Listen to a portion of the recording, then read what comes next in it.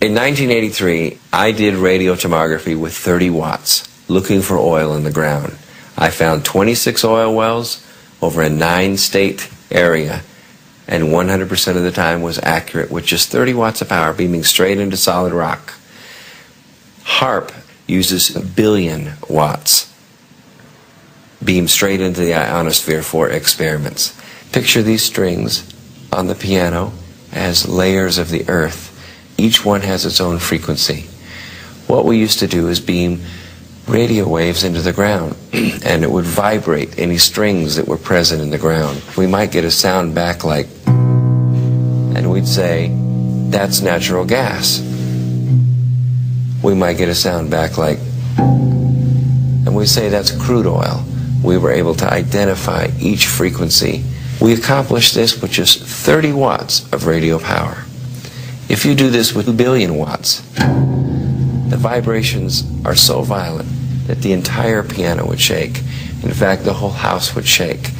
In fact, the vibrations could be so severe underground that could even cause an earthquake.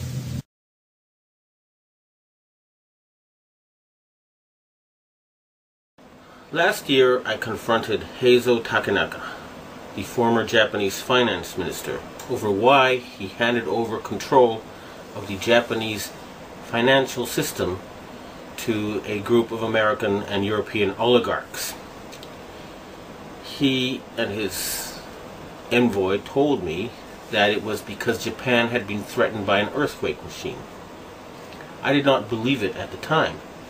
However, when I started exposing some of their doings, I was told by the Japanese security police that because of what I had said on places like rents.com, that Niigata City was going to be hit by an earthquake.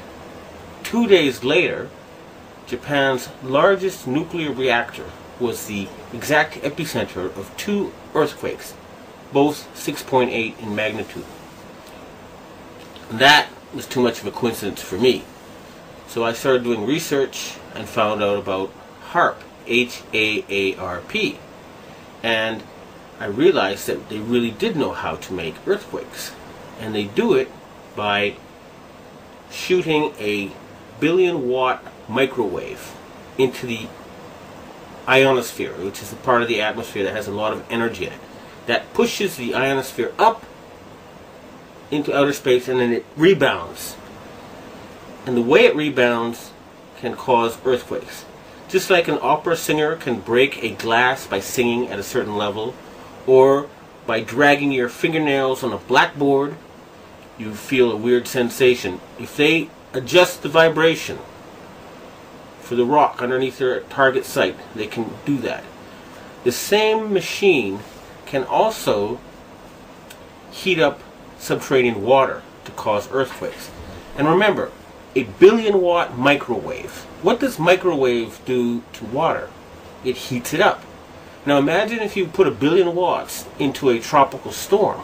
You could make it much bigger, and you could change the direction it flows in. You know how there's high pressure zones and low pressure zones. Well, high is hot and low is cold. And the hot flows into the cold. And vice versa when there's more of the cold. So they can heat up an area and cause it to flow into a next door area. In other words, these people are capable of creating the cyclone that hit Myanmar, the tsunami that hit Indonesia, and the earthquake that hit China. Now, after the earthquakes hit Niigata, a member of the Inagawa crime family, which is based in around the U.S. Yokosuka Air Base, and members of the Inagawa family have told me that their big boss is George Bush Sr. In other words, they work for Skull and Bones. And they invited me to a so-called UFO gathering where they showed me the video of this blob. They told me it was a UFO, but it was obviously, to me anyway, a plasma weapon, or a ball of heat created by something like a 1 billion watt microwave. And I predicted in my blog that there would be videos of lights found above China before the earthquake. And those videos then appeared on the internet after I predicted they would. And furthermore, a Taiwanese satellite detected a 50% drop in the ionosphere, in the amount of electric energy in the ionosphere above the earthquake zone. Now, a 50% drop would be exactly what would happen with HAARP. It would push the ionosphere up, and then it would slam back down. So, it looks like the insane criminals who have taken over the U.S. government are killing people and threatening people with earthquake weapons. It doesn't look like it. I actually have some of the proof. Weather modification could also be used as an instrument of warfare by manipulating the electric jet and the jet streams that dictate climate. The publicly stated aim is C3, Command, Communication, and Control. The margin of victory in war is to block or intercept enemy communications and to secure your own. The signals in the ELF extremely low frequency range can be generated by HAARP and heard anywhere in the world, and are used for earth-penetrating tomography, basically finding enemy submarines and underground bases. The main idea behind HAARP is the ability to direct electrons along the naturally occurring magnetic field lines of the Earth and accelerate them to near the speed of light to form a protective shell of highly excited particles that not only block communications worldwide, but destroy missiles in their trajectory as they descend from space.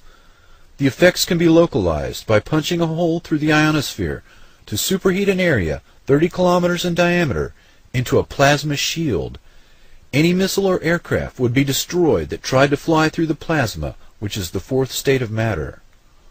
A hole in the ionosphere above an enemy country could kill by allowing solar radiation to strike the surface unhindered.